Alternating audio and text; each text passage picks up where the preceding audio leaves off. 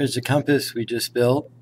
A great project for both geometry class, algebra class, shop classes.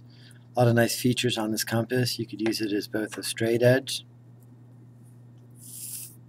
and as a compass for drawing circles and arcs.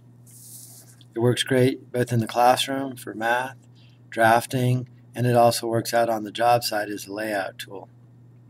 Okay, let me go over the branch of geometry called constructions. The first construction we're going to do is a perpendicular bisector. If I have line AB and I want to find the perpendicular bisector between those 2 points, I use my compass.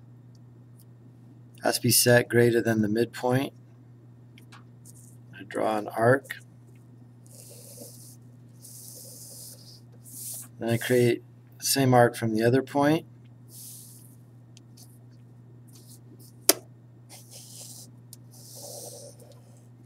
Then once I have those 2 arcs created, I use a straight edge to connect the points of intersection.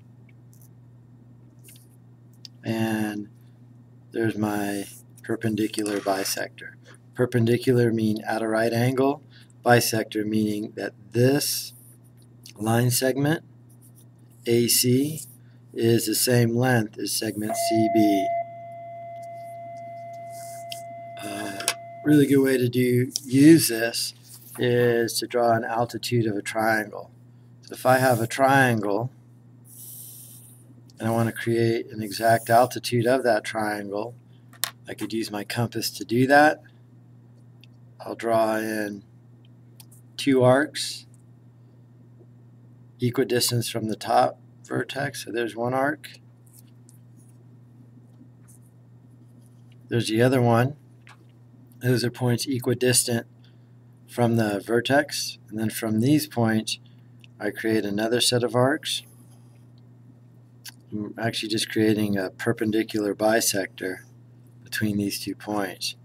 Now that I have those, I use my straight edge and connect those points. And that's how I create an altitude of a triangle. Altitude is always perpendicular to the base.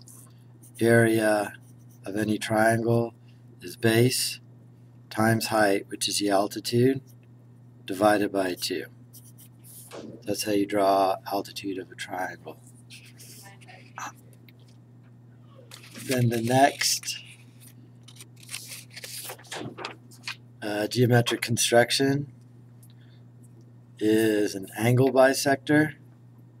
So I'm going to draw an angle.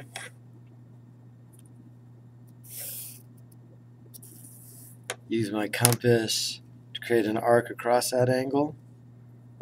These will be all points equidistant from the vertex. Create another set of arcs from those points intersection.